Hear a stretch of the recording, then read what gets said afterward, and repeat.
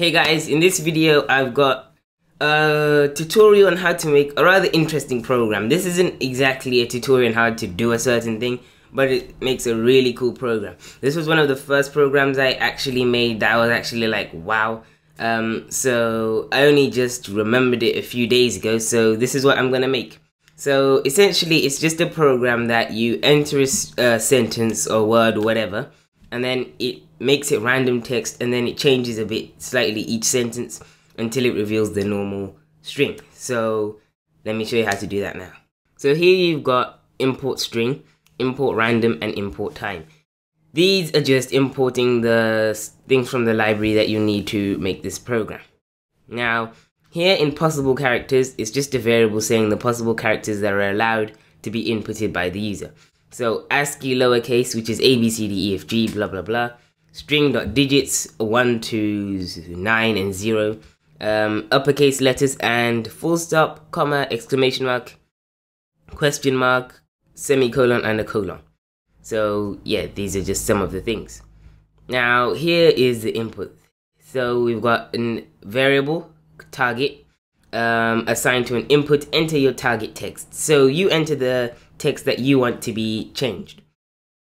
Now you have a variable attempt this, which joins the random choice. So we used import random here to make sure that what we're choosing is as random as possible.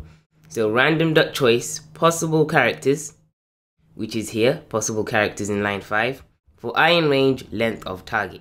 So for the length of this variable of the target text we've entered. Now this is just empty, just so that it has space. Completed equals false. So now look at this. Generation is 0. While completed equals false, print attempt this and attempt next. While completed equals true, for I in range length of target, if attempt this doesn't equal target, if attempt this here in line 8 doesn't equal the target text, which is the text you entered, completed equals false. So it'll attempt again the random choice dot possible characters, which is in line 5, else attempted next plus equals target I, and the I in range is the length of the target. So the generation plus equals 1, attempt this equals attempt next, and time.sleep. Now this is where you're using the import time. Time.sleep 0.1 is the time between each sentence to be printed out. So let's say you've got the first one that's random text, and then the next one where it's changed once. There's a 0.1 second gap between the two. You can change this to practically as long as you need.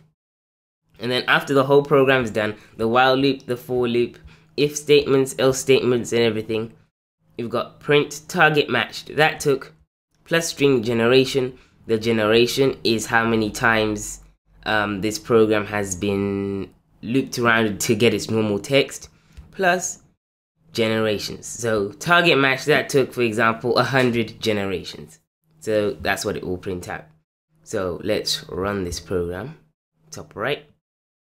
So enter my target text. I'm gonna enter this is Python programming. The longer the text, the more it will take to actually make it run. So if you can see here, it's all random. It looks all nonsense. But you can see, especially the word programming is starting to come together. So you just wait a while. Right now it's counting how many generations, and you'll be able to see soon that at the end it will print. So it's got this is Python, very close. Yes, so target match, that took 201 generations. So when you set generation to 0, generation plus equals 1 for each attempt that's been made. So yes, that's the program. Now this, I can't think of any practical uses this program will have. Obviously, while loops, for loops, yes, all that stuff will. But this program in general, I don't think there'll be any practical application for it. It's just cool to create that scrolling matrix effect thing, which I like, but then it eventually gets normal anyway. And here, as you can see, let me just show you in the bottom left, here it says Python, and then it says programming, but just with an S instead, and then a D, and then an N, a 3, 0 D, and then a dot, all the way until it's got another 0 and then an R.